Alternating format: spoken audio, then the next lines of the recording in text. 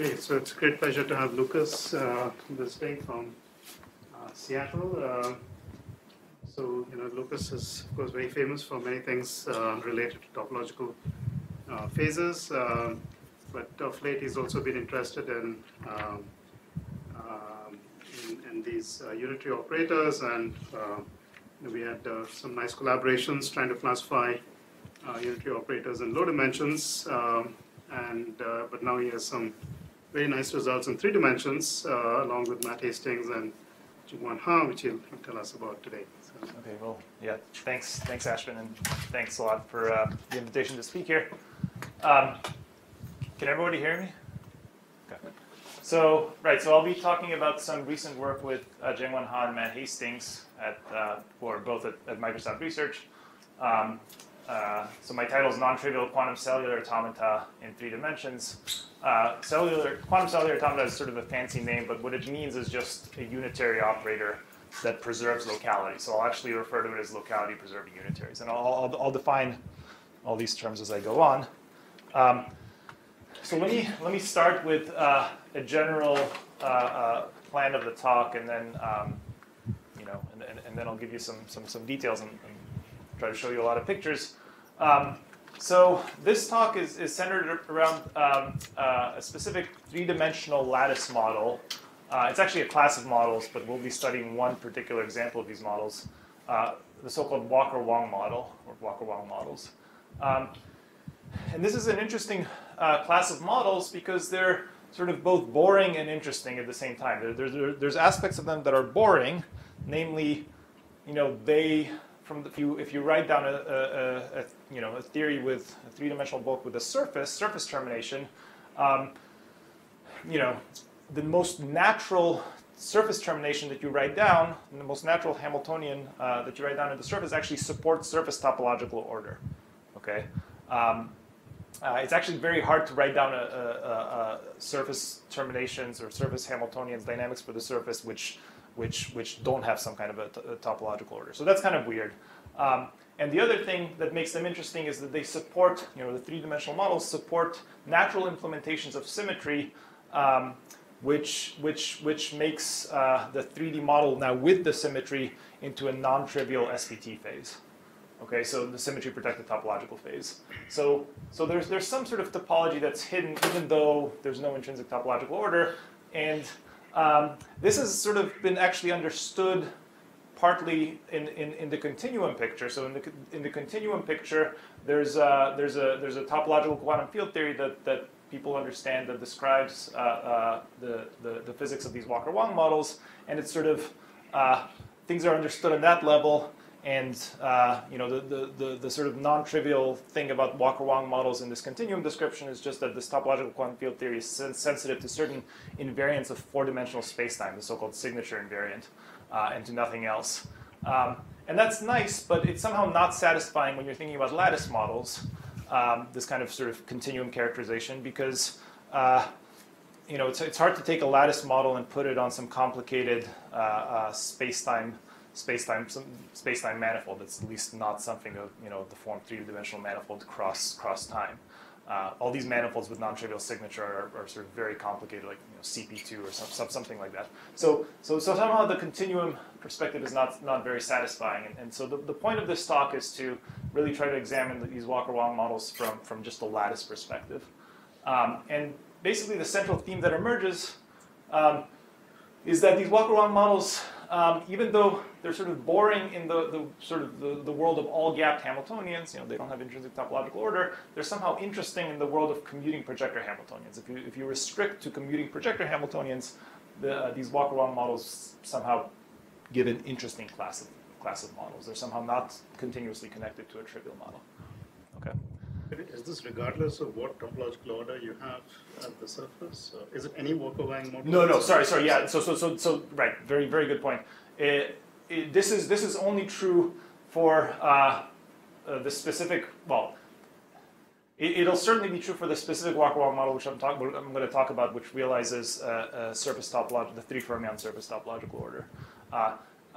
There are certainly sort of trivial Walker-Wong models that you can write down. So if you know about Walker-Wong models, you know that there's an input category to the Walker-Wong model. If that input category is a quantum double, for instance, an abelian quantum double, then certainly there'll be the Walker-Wong model will be completely trivial. And I think those can be actually disentangled with finite depth circuits.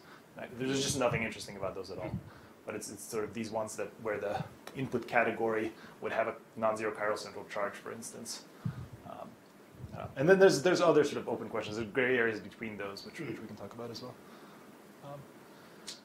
Okay, so like I said, we're going to take a lattice perspective here, and we're gonna think about things in sort of in quantum information terms. So in particular, we're gonna think about trying to disentangle these Walker-Wong models.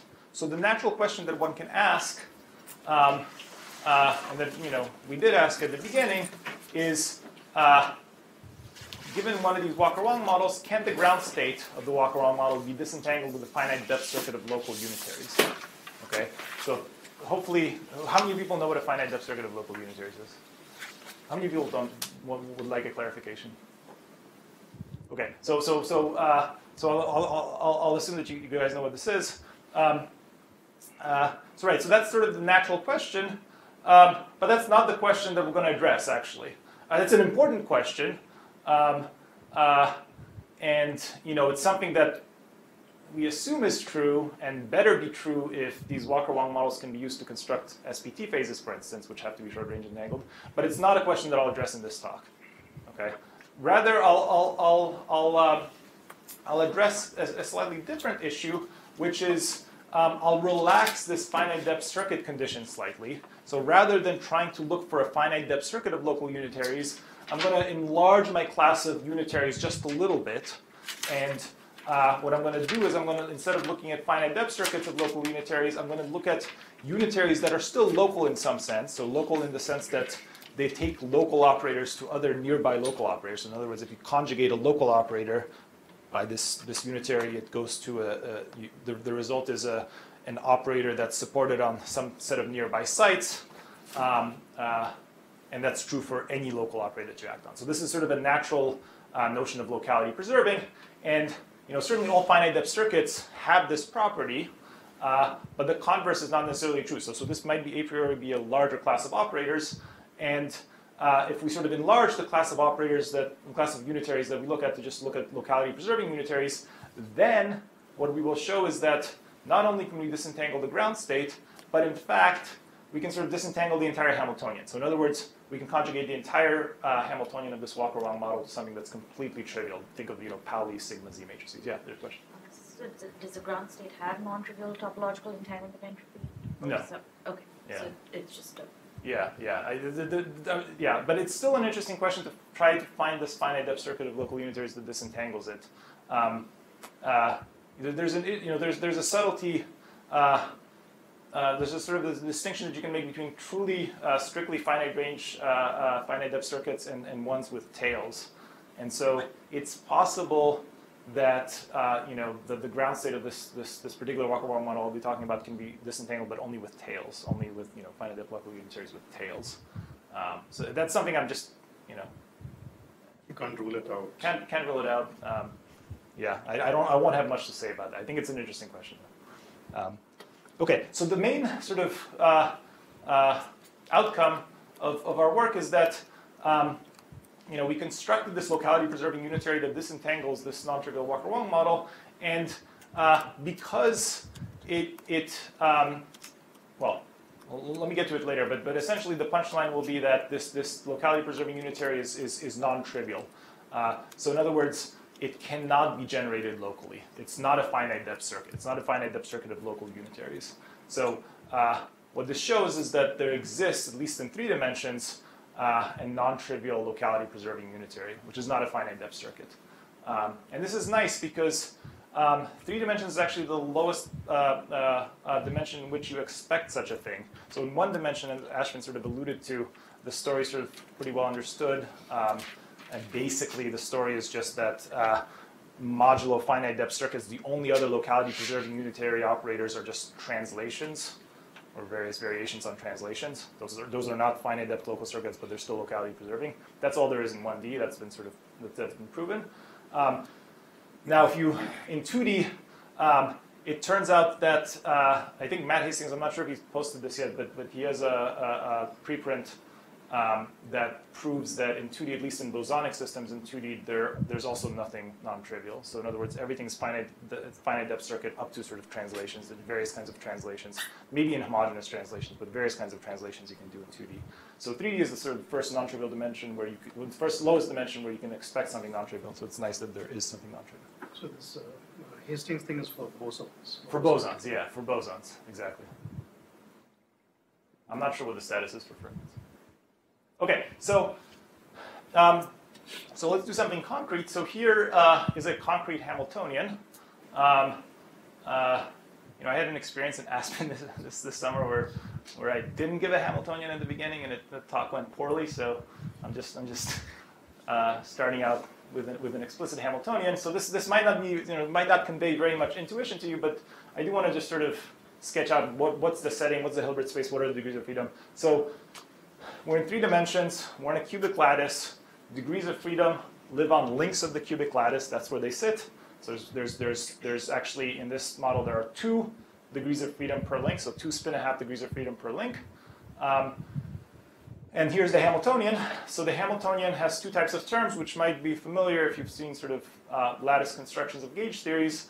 They're like the vertex and plaquette terms that you see in gauge theories. In fact, not just like, the first term is literally the vertex term for 2 decoupled copies of a Z2 lattice gauge theory. By Gauss's law, these things just sort of measure charge of vertices. The second term, BP, is kind of like almost looks like a plaquette term for 2 decoupled copies of Z2 gauge theory, except for these weird prefactors out here. So if it weren't for these terms that I've circled here, if I just had this product plus this product, this would just be 2 trivial copies of Z2 lattice gauge theory. It would, in particular, have 3D intrinsic topological order. There'd be nothing very special about that model, but these terms are what make the model non-trivial. So these terms are kind of weird. So you can see they sort of refer to links, which I've labeled as O and U, which depend on a particular projection of the 3D lattice down to 2D. And it turns out that the effect that they have is that, whereas without these terms you have 2 copies of Z2 lattice gauge theory, you have sort of gauge charge, deconfined excitations in the bulk. These terms, adding in these terms, removes the bulk deconfined excitation. So it turns out there's no anyons in the bulk at all. And it gives this model a bunch of other sort of interesting properties. Unfortunately, it's kind of hard to get any intuition from just the, what is this doing? Like, it's really very difficult to get any intuition just by looking at the lattice. So to discuss these properties of this model, let me give you actually a sort of coarse-grained continuum, roughly continuum intuition for how the ground state looks and why this model has no non-trivial excitations in the bulk, and also what its surface properties are. So the way to think about this model is as a string net model. So in other words, you can think about the Hilbert space pictorially. Configurations in the Hilbert space, states in the Hilbert space can be labeled by eigenvalues of all the link operators, sigma x and tau x. So these are basically just the electric strings. And there's 4 possibilities at each link because you have 2 spin-1/2. So there's sort of 4 possibilities for these eigenvalues.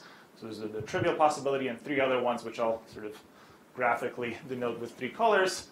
And so now, using this kind of graphical intuition, what is this Hamiltonian telling you? Well, the vertex term in the Hamiltonian is basically telling you that the configurations on which the ground state is supported form string nets. So the only junctions that are allowed are junctions where 3 different colors come together, trivalent junctions where 3 different colors come together. In particular, strings can't just end. That costs energy with respect to the vertex term. So if you're looking at just the ground state, they're supported on these kinds of string net configurations. And okay, so that's the vertex term in the Hamiltonian. Now the plaquette term gives dynamics to these string configurations. In ordinary, let's say Z2 gauge theory, the dynamics would be pretty simple. The plaquette term would just make the strings fluctuate, and the ground state would be just an equal amplitude superposition of all string net configurations. So it would sort of delocalize over all possible string net configurations. But because of this extra term that we have in our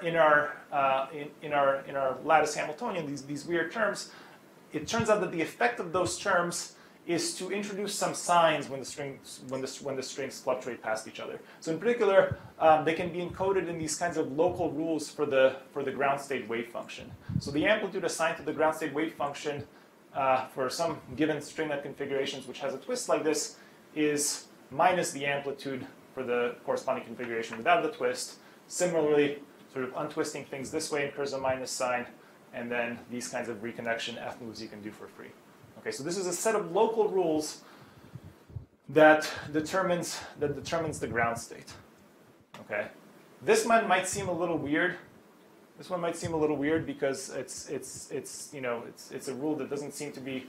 It seems to depend on the choice of projections that the choice of projection that you make into 2D. Like this configuration is topologically the same as this configuration. That's a subtlety I don't really want to go into right now. It has to do with the fact that this model is really, if you want to think about it in a topologically invariant way, it's really a model of framed strings rather than just ordinary strings. But let me just point that out. But I'm not going to address it too much further.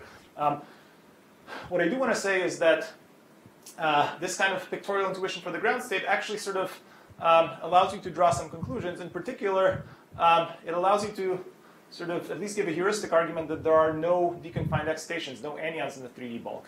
And that is because, well, the heuristic is as follows. How could you possibly have anyons in the 3D bulk? To have anyons, you'd have to have some kind of a string operator. Well, the simplest kind of anyon you can think of would be made by a string operator, which would just sort of plot down one of these electric flux lines. But at least the most naive thing that you can do, just write down a string operator that literally just puts in this electric strings by acting with an appropriate set of sigma z operators on this set of links. That doesn't work. Okay, that would work in a toric code model, but in this particular model, it doesn't work because there's always an anti-commuting plaquette operator. Any other color plaquette operator will anti-commute with this string operator, and that's due to this first rule here. To have one string move past another, you incur a minus sign. That minus sign leads to anti-commutation. So you have an anti-commuting plaquette operator, and the string operator does, so the string operator doesn't commute with all the terms of the Hamiltonian. These plaquette operators sit in the Hamiltonian, and so there's some confining energy for this thing. Of course, that's not a proof. That's a heuristic. And actually, when Matt and Jungwon read our papers on this, they're just like, where are you getting this from? But then, they sort of went through it very carefully. Jungwon has this very nice formalism for, because this Hamiltonian, this particular Walker-Wong model is a Pauli Hamiltonian that's translationally invariant. Jungwon has this very nice formalism that sort of allows you to actually prove things rigorously about this.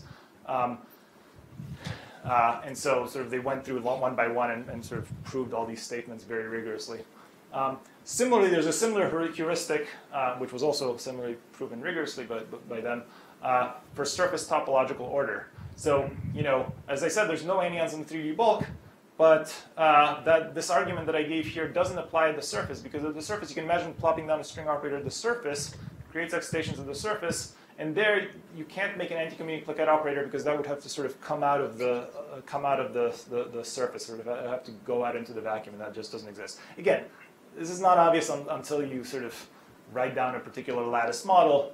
But again, this is something that they sort of the pictures that I discussed in the last 3 slides. The pictorial representations of this model can be made much more general. So this is just one particular example of a whole class of models that Walker and Wong wrote down, where you can sort of take any surface topological order you like as an input into the model, and create a 3D model whose output is some 3D model with a short-range entangled bulk with a surface that realizes precisely that surface topological order. So this is just one particular example of this general construction. But this particular surface topological order that we have here is actually very interesting. It's referred to, I guess, as the 3 fermion theory, and it's a very interesting surface topological order because there's something funny that happens when you try to realize it purely in 2D. Okay, so the realization that we have is at the surface of a 3D short-range entangled model. If you try to realize the surface topological order, this intrinsic topological order purely in 2D, something funny happens, which is that, okay, you can do it. There's a Chern-Simons K-matrix, four-component Chern-Simons theory that you can, with this K-matrix that realizes this topological order in 2D. But the funny thing that happens is that, if you use this famous formula that relates chiral central charge to quantum dimensions and topological spins, you'll find that whatever possible 2D realization you can have, it definitely has a non-zero chiral central charge. The chiral central charge, whatever it is, has to be 4 mod 8. In particular, has to be non-zero. And what a non-zero chiral central charge implies is that if you have a system in 2D with an edge, there has to be energy current at the edge at finite temperature. So in particular, that means that energy current is expressed in terms of commutators with terms in the Hamiltonian. So in particular, what this means is basically that there's no commuting projector representation of this three fermion topological order if you insist on living strictly in 2D.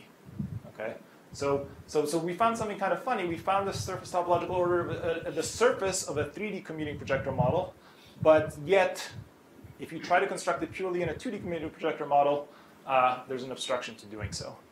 Okay, so question? Is there like a formal proof? No. And so this is what Matt and Jegwon were very hung up on. And so in fact, if you read our abstract carefully, what we do is the proof relies on this. Our proof that our locality preserving unitaries relies on this sort of physical statement.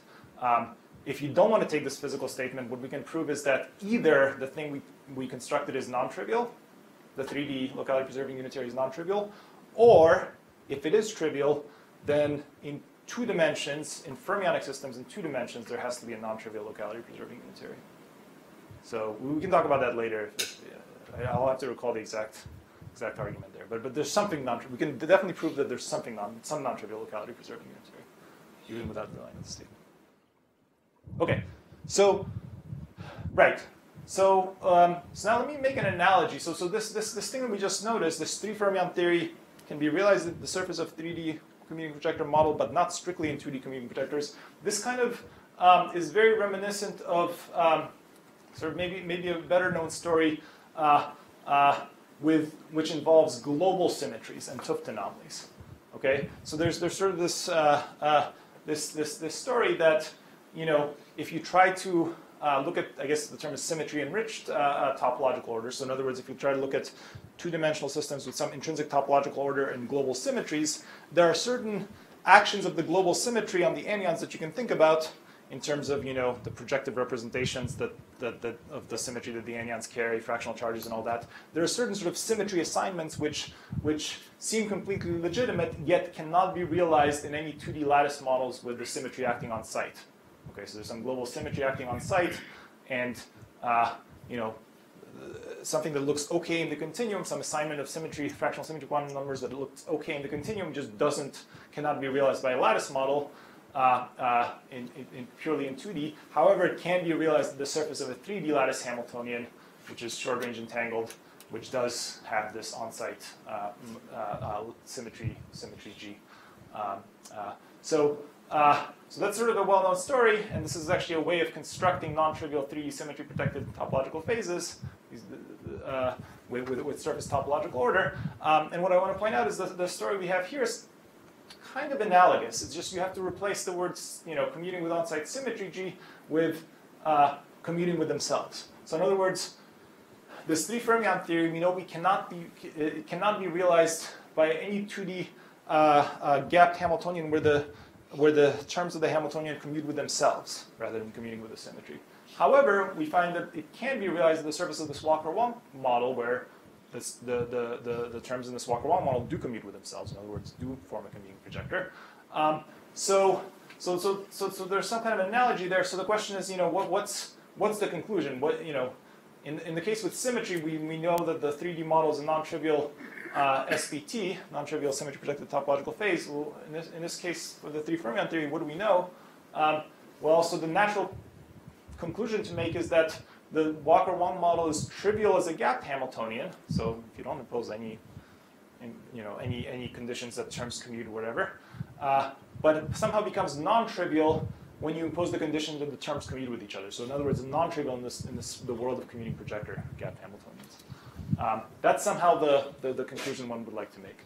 Yeah. So you haven't said anything about time reversal. I have not said anything about time reversal. Exactly. So originally the reason we studied this particular Walker-Wong model is in the context of making beyond cohomology SPT phases of time reversal, but time reversal plays no role in this story. This is just sort of simpler in that sense. So this statement, it's nice conjecture. We can't prove any of this. What we can do, however, is prove something about locality preserving unitaries and the thing I mentioned earlier, which conveys some of the same flavor. Okay, so let me somehow this is the theme. This is sort of what I'll be talking about for the next, I guess, 20 minutes to 25 minutes gets at. But I'll not be proving this directly or even arguing for this directly. The thing that I construct somehow has a similar flavor, though. So I just want you to keep this in mind. Yeah. So you're saying that if we define a stable equivalence relation for community eigenfunctions, it's not obvious that the existence of a local unitary would imply a community Hamiltonian for a technique boundary. Sorry, can you speak louder? Sorry, I just didn't hear. I thought that if you have a local unitary which maps all projections to itself, that it might then imply a commuting projection for the boundary Hamiltonian. If you have a local unitary that maps. The bulk that maps the Walker-Wong projections to trivial projections. Oh yeah, but local you mean as a finite depth local?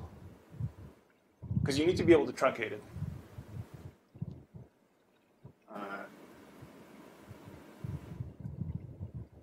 Right. So that would, that would be the argument that it's not trivial. Yeah, exactly. Yeah, that's. You're saying that you can't prove that this first row and the third row are equivalent. Oh yeah, exactly. So the fact that the three fermion theory cannot be realized purely intuitively can be. I mean, we believe it's true, but. Yeah, so that can be proved, but given that we assume that, then the first row and the third row are equivalent, aren't they? Okay, so if you assume this, well,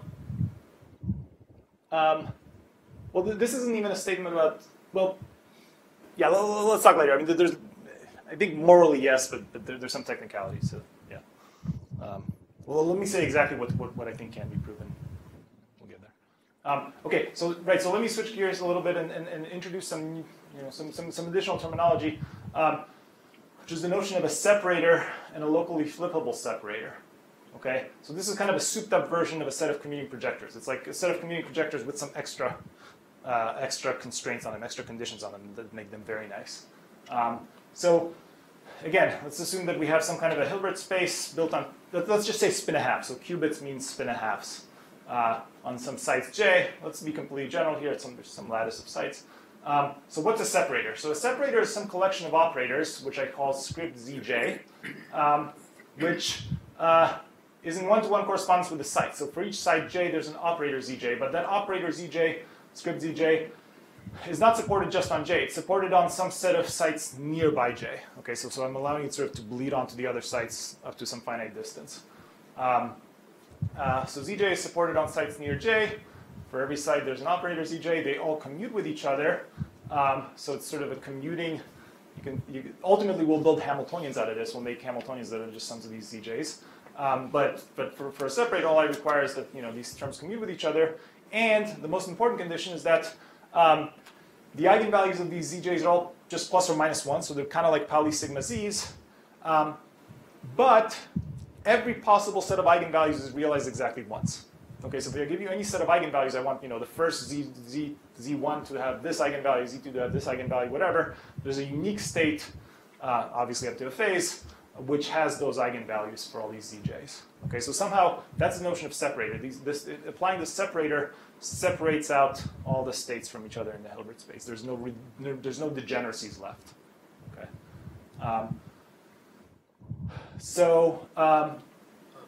Yes. And they squared 1. And they squared 1. Yeah. Well, yeah. Eigenvalues are plus or minus 1. Yeah. So that's the notion of a separator. Now, there's an additional constraint you can say, which is make the separator locally flippable. So what's a locally flippable separator? Well, it's just something that where you can where there exists local operators x sub j, one for every j, one for every site, which flip the eigenvalue of z sub j and leave the other z sub k's alone. Okay, so I can sort of toggle all the eigenvalues. I can explore the entire Hilbert space by flipping these up. Okay, so that's a locally flippable separator. So some examples. What's an example of a separator? So if I take the toric code vertex and plaquette terms, well, if I take them on a torus, that's not a separator because there's a topological degeneracy on a torus. But if I sort of put this thing on a sphere, and if I remove one vertex and one plaquette term to get rid of redundancies, because there's some redundancies among, just due to Gauss's law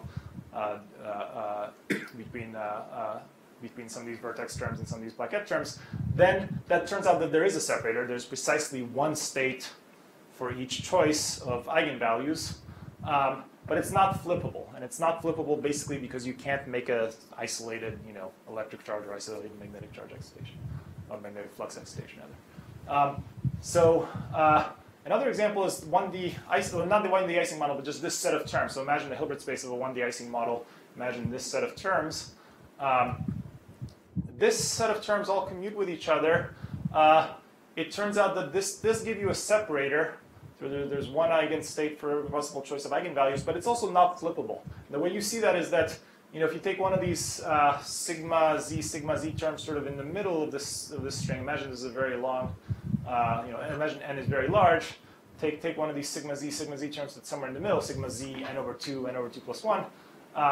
That cannot be flipped locally. You try to flip that with any sigma x, and you'll find that you've also flipped the neighboring term, so you have to flip that back, and basically that can only be flipped with a string operator. So that's not locally flippable. The reason that this example is important is because this is kind of a silly choice of stabilizers, right? I can sort of stabilize the exact same set of states by just taking just the canonical set of sigma z operators, sigma 1z, sigma 2z, sigma 3z. I don't need to make these weird combinations. I can just take, just a set of sigma z's, and that is a locally flippable separator and has the exact same set of eigenstates. So this sort of points out that there's often a redundancy, and there's sort of a, for any given sort of stabilizer group, there's a particularly nice choice of stabilizers. And that's actually, the reason this is important is that's actually what happens in the Walker-Wong model. In the Walker-Wong model, you sort of write down the naive Walker-Wong Hamiltonian terms and make them into, you can write them in terms of Pauli operators. They sort of have this kind of property. They give a separator that's not locally flippable, but you can redefine terms slightly to make it locally flippable. And I'll say a little bit more about that in just a sec. Oh, wait, yeah, this is precisely what I was going to say. So the three fermion Walker-Wong model, the thing that I showed you at the beginning, that's made out of these Pauli stabilizers that have eigenvalues plus or minus 1 all commute with each other. And okay, let me say one thing, just to sort of highlight the subtleties. If you just take the three fermion Walker-Wong model, it turns out that if you count all the vertex terms and all the plaquette terms, it turns out that there are sort of too many. There are redundancies if you want to try to make a separator out of them. Somehow, if you think about a unit cell in 3 dimensions, there's sort of 6 qubits per unit cell, and there's 6 plaquette terms and 2 vertex terms. So there's 8 Hamiltonian terms, but only 6 degrees of freedom. And so you have to sort of eliminate these redundancies, and Gen1 sort of has a very nice computer code polynomial formalism that basically allows them to do that, and sort of eliminate all the redundancies and find the separator that actually also happens to be locally flippable. Right. So that's sort of the main punchline. Question? So you can write down in these new variables, you can write on a Hamiltonian that's just sums of these, what about the z's? Yeah, that's right. So, I mean, you don't even have to think about new variables. You can just, stick with the original sigma x, tau x, and you could just write down, I think so the set of new terms in the Hamiltonian is you keep one set of plaquette terms, like for just, because there's the sigmas and taus. Keep the sigma set of plaquette terms and do take the tau plaquette terms and modify them slightly, and then drop the vertex terms. because it turns out that then generality for a locally flippable separator. So a locally flippable separator turns out to be really nice. Remember, locally flippable separator means you have these script z's, and then you have these script x's that sort of selectively anti-commute with the script z's, and they allow you to toggle all the script z eigenvalues. But it turns out that whenever you have that, you can always sort of, if necessary, readjust your definition of these script x's to make them all commute with each other. Okay, that's actually not very difficult to do, and then you can do that in general for any locally flippable separator.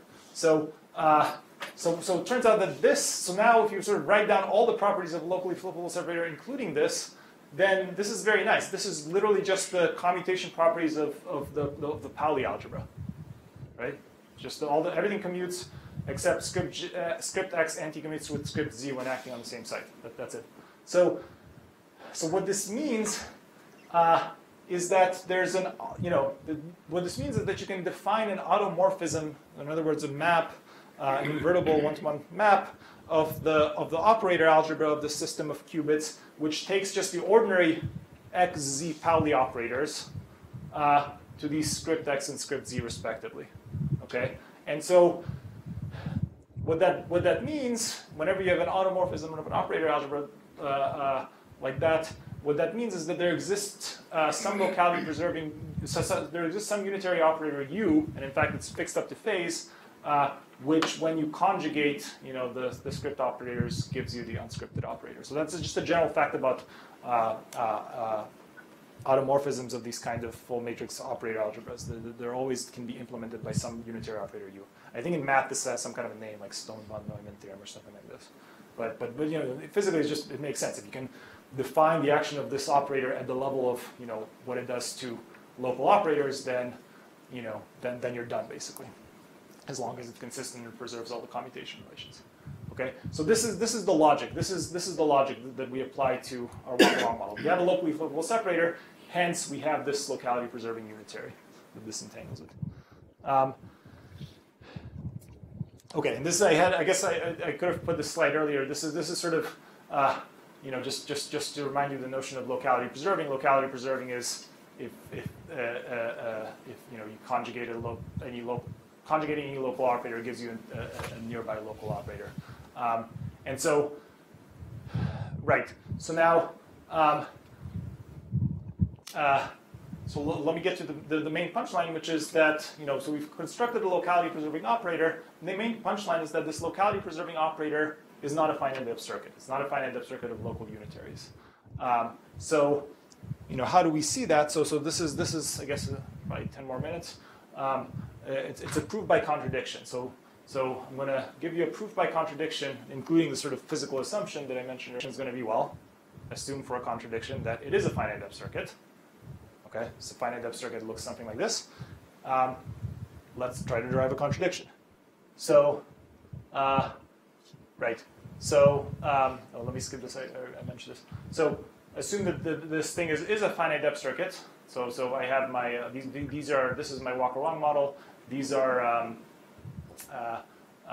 my this is my sort of modified walk-along Hamiltonian. So these are the separator terms, and I'm claiming that even though we found a locality preserving unitary u that takes these terms to ordinary sigma z's, that u cannot be a finite depth circuit.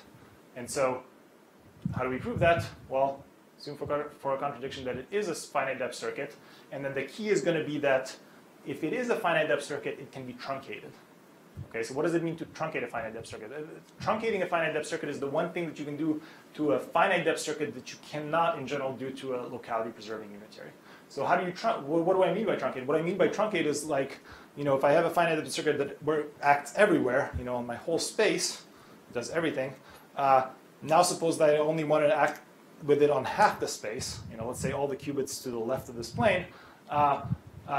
I have to be able to truncate it somehow, and I have to make sure that the truncate that's obviously I know what happens to the operators very far left of the plane and very far right of the plane, but I have to consistently choose an action of this unitary at the plane. Like what happens when you transition over from acting to not acting. And the point is that for a finite depth circuit, this is always possible. There's always something you can do. Okay, so for a finite depth circuit, if this red line sort of represents the plane that I've been talking about, and I want to keep just the terms to the left of this red line, then basically I just throw out all the gates that are not supported to the left of this red line. So I just keep only the gates that are supported to the left here and just throw out all these gates in this clamp circuit. So basically I just get the identity to the right of this red line. Nothing happens to the qubits to the right. And then there's some fuzzy region in between where my action of the truncated operator doesn't agree with my action of the original unitary. Okay, who cares? Deep, very far to the left of this red line, the action of this truncated unitary is the same as the action of the original unitary. So this is what I mean by truncatable. So if I had this finite depth unitary, it would be truncatable. And so what I want to do then, to get my contradiction, is I want to truncate my unitary as follows. So a priori, my unitary acts on all of space. Okay, this model, imagine being defined on an infinite lattice. And now what I want to do is I want to truncate it to its action to some finite region. Okay, and so where do I want to apply this? What kind of physical setup do I want to apply this to? What I want to imagine is that I have my Hamiltonian now, my Walker-Wong Hamiltonian, where this region is the bulk of the Hamiltonian. So where I'm applying my truncated operator, the terms in here are just the terms of the bulk Hamiltonian. But out here, I have a Hamiltonian with a surface, and the surface realizes this 3-fermion topological order. Okay, so basically, I have my system with a surface realizing my 3-fermion topological order. It's a commuting projector, and now I'm just going to hit the bulk of this thing with this truncated disentangler, this locality-preserving unitary. And what this locality-preserving unitary does is it sort of completely destroys the Hamiltonian in here. Just takes the Walker-Wong Hamiltonian here into a trivial Hamiltonian that is just the sum of sigma z's, basically, sum of completely trivial terms that stabilize a trivial product state. Okay, and so now I'm going to get a contradiction because then I can just drop this bulk. This bulk is gone. Okay, just throw away the sigma z's, throw away the qubits on which they act, and just keep this effectively 2D plane. And this effectively 2D plane is now still a commuting projector model because I've conjugated by I started with a commuting projector model. I've conjugated by unitary, so everything still commutes, and it still realizes the 3-fermion topological order because that only relies on sort of string operators which are defined near the surface. I haven't touched those at all, and so now that's a contradiction. At least if you believe this sort of physical assumption that I made about the chiral central charge. It's a contradiction because we would have that 2D commuting projector realization of a 3-fermion topological order, which would have to have a thermal Hall response. In other words, now the model is purely 2D. We could truncate it and make an edge and see that there's no way we could get a thermal Hall response, which would be a contradiction. Again, it would be nice to have an actual formal proof of this. We don't have that, but okay, good. So. That's all I really wanted to say, but let me mention sort of some of the conclusions and some of the open directions. So the conclusion is that this 3-fermion Walker-Wong model can be really rewritten as a Hamiltonian that's sort of trivial in pretty much every way that you can expect. It's not only is the ground state non-degenerate, but every excited state is non-degenerate. It's a locally flippable separator. I can sort of make excitations of this Hamiltonian at will. And in fact, we tested this. I think after you asked us a question at Simon Center, this can be made completely. If you now want to ask about time reversal, this can be made completely time reversal invariant. So in other words, all the terms in the Hamiltonian can be made completely time reversal invariant. So this is, yeah,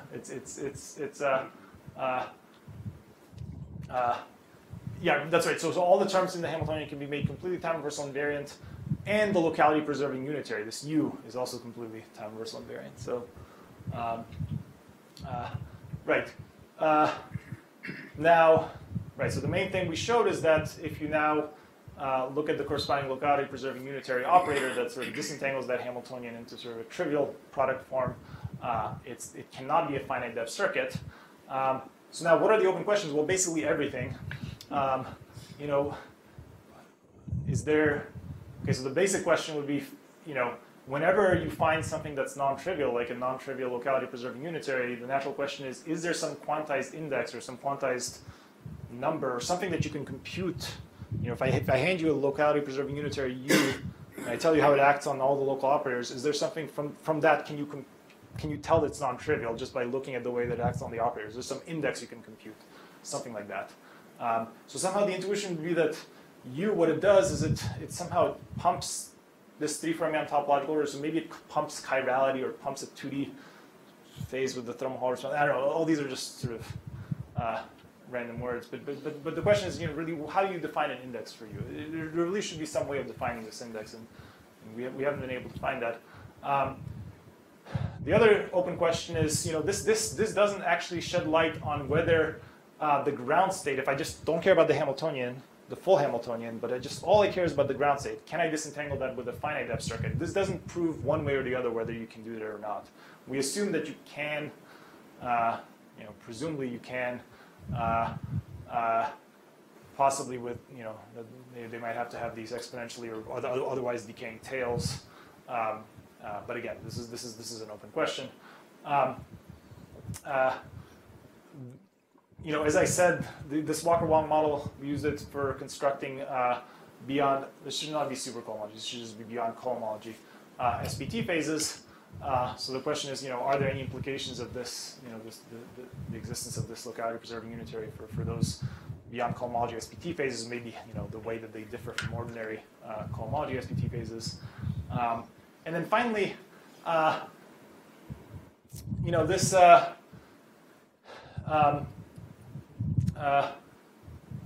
Finally, there's a question about is there some analog of this effect in systems with some extra structure, in particular a U1 global symmetry. So somehow, the thing that sort of made this whole story run was this idea of thermal Hall response and quantized thermal Hall response in 2D. And that's sort of, that's a better understood response in 2D, better than thermal Hall response, is just ordinary quantized Hall response, which relies on having a U1 symmetry. And so, the natural question is, can you sort of, if you now include U1 symmetry, is there some U1 analog of this entire story? So the natural thing that you might hope to construct is some kind of a locality preserving unitary operator that preserves U1 and is a finite depth circuit, but the gates in this finite depth circuit cannot all be made U1 symmetric. So that would be, I don't know, that would be a natural conjecture. And somehow this thing would pump ordinary Hall conductance rather than thermal Hall conductance. I don't know. And then there's probably a bunch of other open questions. I think, we just looked at one particular model. You can ask, similar questions about other Walker-Wong models. Those other Walker-Wong models are not exactly stabilizers anymore, so you sort of you can't quite use this Pauli stabilizer technology. But there's still, I think, a lot of open questions about the existence of these locality preserving unitaries, and so that I'd be happy to talk about later. Okay, thanks for your attention. Yes. I think like a topological superconductor, just like a non-interacting one. Okay. Is there something? Right. So there's no commuting projector model for that, though. Oh. Well, or at least the naive model, free-fermion model, you can write down as not commuting projector. But yeah, this is something we're thinking about. Okay, a question you can ask is, okay, for fermions, I think the answer to this is no, but is there a locality preserving unitary just at the level of free fermions? It just takes, free fermion operators to free fermion operators. That's not a finite depth circuit. I think the answer is no, but not 100% sure. So I think, yeah, there's still stuff to be understood at the level of just free fermions. How does for bosons you can't ask these questions, but for fermions you can sort of ask, how these various things just intersect with sort of what we know about free fermions. And I think we understand that, but not maybe completely. I think there might still be some open things just at the level of free. Or it would be nice to have to sort of nail down the free fermion story first, and then maybe go to commuting, maybe go to interacting fermions. So suppose I just disentangle just the bulk. Yes. Is it clear that it's still a commuting projector, like the terms near the cut? Yeah, because so it's just some unitary that you're conjugating by, even though it's been truncated. So near the cut, you have some terms, and they're sort of partly affected by this unitary operator. But if I have two of them, and they commuted before, effectively they've just been conjugated by some unitary operator, so they still commute. This unitary operator is weird, and it's been truncated, but it's still unitary. It still preserves locality. But I mean, like the terms near the cut versus with the terms near, like far from the cut, will they still compute? Yeah, again, I mean, I think all you need is just the fact that it's a unitary operator. I mean, commutation relations, you can just take your commutation relation A, B equals BA and just conjugate it by U. And then you'll see that the conjugated operators all commute. Yeah, unitaries are nice in that way. Everything preserves sort of spectral properties. Yeah? So you mentioned you have to consider a modified separator for the Walk-One model. Correct. So the original separator, therefore, is kind of more non-trivial, right? It's not locally. Yeah, so the original thing is not even a separator because there's redundancies. There's too many. I have too many terms in the Hamiltonian. There's sort of, per unit cell. So a unit cell of this Walker-Wong model has 6 qubits because it sort of has 1, 2, 3 links, and there's 2 qubits per link. So per unit cell, there are 6 qubits, 6 degrees of freedom, but there are actually 8 Hamiltonian terms because there's, so 3 plaquettes, two plaquette terms per plaquette, and then there's the 2 vertex terms. So that doesn't look a very central restriction. Yeah. Well, I mean, to find a separator, you first have to find some non-redundant set of terms. So naively, you'd say, let's just drop the vertex terms. But then why does the set terms have to change the size specifically? I mean, that kind of arbitrary. Why does what? I mean, the position is the number of sides is that kind of arbitrary, non-universal thing. Well, I mean, the universal thing would be sort of total number of terms in the Hamiltonian or separator divided by total number of degrees of freedom, number of qubits. So I want that number to be 1. Right? Well, anyway, so I wanted to find a MBL phase, for example, by sorting projectors. That should still be okay if I use the original Walker-Wong, right?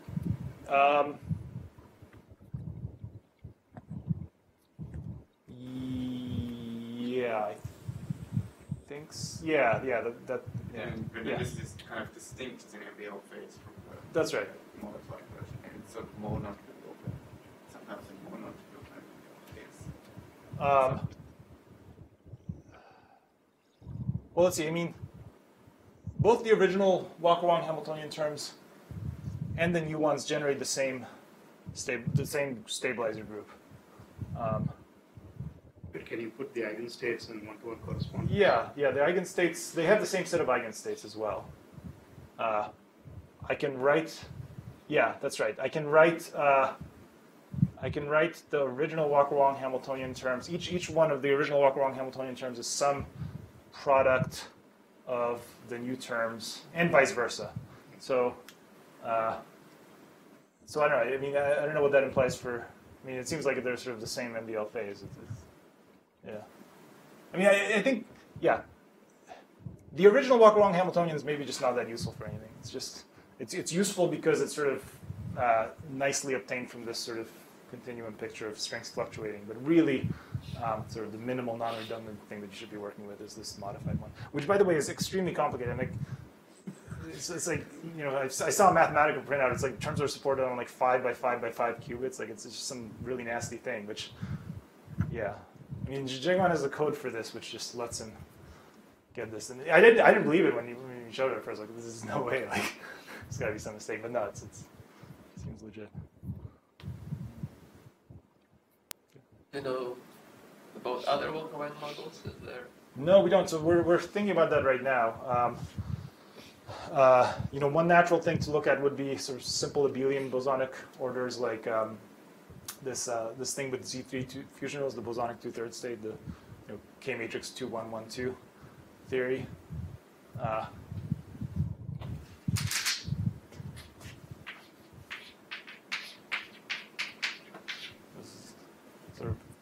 This thing is non-zero chirality. What about just semyon? Yeah, so the semyon is actually harder. Semyon's harder if you basically because this involves the number 3 and semyon involves number 2. Number 2 is harder to deal with for Zhengwan when there's because really things are harder in characteristic 2 than characteristic 3 in math. For Walker-Wong, it worked out fine, but Semyon is not a stabilizer model. There's sort of factors of I floating around, which make it more difficult. Not a stabilizer. What was that? What does it mean? It's not a stabilizer. It can be written just in, stabilizer model means each Hamiltonian term is just written in terms of Pauli x's and z's. For the Semyon model, it doesn't work like that. So if you want to sort of shoehorn it into this framework, you'd have to work with not qubits, but somehow 4-dimensional sites, I think. Whereas this kind of thing, so this is a Z3 topological order. So the Walker-Wong model you built on this naturally has sort of 3-dimensional site degrees of freedom. And that actually is simpler. That's simpler than like trying to figure out these factors of 2 and square roots. That's just like qubits instead of qubits, and there's a natural generalization of Pauli operators, and there's these shifts and sort of phase operators. So this, I think, is the most natural thing to go after next.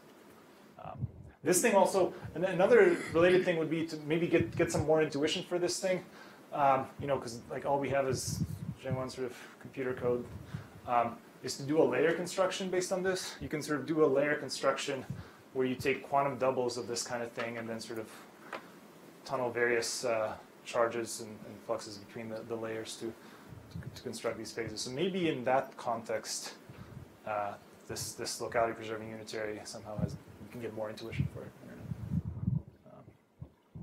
Then obviously for fermions, it would be nice to do something. Maybe non-abelian could be another class. Non-abelian would be another class that also is very difficult from the point of view of stabilizers, and because non-abelian there's degeneracies in excited states, and so this notion of separator, where you really try to separate everything out, things become more difficult. Of course, in the bulk there are no deconfined excitations, so maybe it's okay, but yeah, naively it's hard to sort of see how to do things. I don't worry too much about these separators and stuff like that. If I just think of 2D models that I cannot write, there's definitely an obstruction to writing commuting projectors. Mm-hmm. Sounds like those are the ones that have edge states, which I cannot. Yeah, except that there's some. Right. Yeah, that's right. Those are the ones that have edge. Yeah, exactly. So of course, if it's chiral, they have parallel edge states. Yes. But there are also non-chiral ones. Yeah, exactly. So that's an interesting class of models. The ones that don't have a chiral central charge, but are still non-trivial. There's these examples. Yeah. Is there some way to classify that? Does it? For abelian theories, is this weight group or whatever? Right? Mm-hmm. So I think it's understood. It forms a group. So well, if you sort of quotient out by phases that are quantum yes. doubles, then it sort of it forms a group. I see. It forms a group. But yeah, you can ask okay, let's build a Walker-Wong model based on one of these things. So it may be the classification of U is in one-to-one correspondence with those. Could be. states. Yeah, could be. Yeah, but yeah, exactly. So I think it would be nice to try to investigate a Walker-Wong model based on one of these things. It doesn't have chirality, but still has edge states, and see what that means. So for quantum double, at least for toric code, you can sort of convince yourself that you can write down a thing that just completely disentangles the Hamiltonian finite depth, particularly the ground state. So there, the ground state can be, and the Hamiltonian can be disentangled in finite depth. For these ones, it's not clear. It would be good to investigate.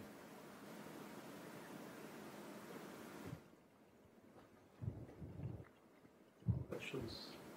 So actually, Lukasz is going to be around for the whole week. So, and he's sitting not here, but in landing third floor. So, if anyone's interested in talking to him, feel free. Thanks.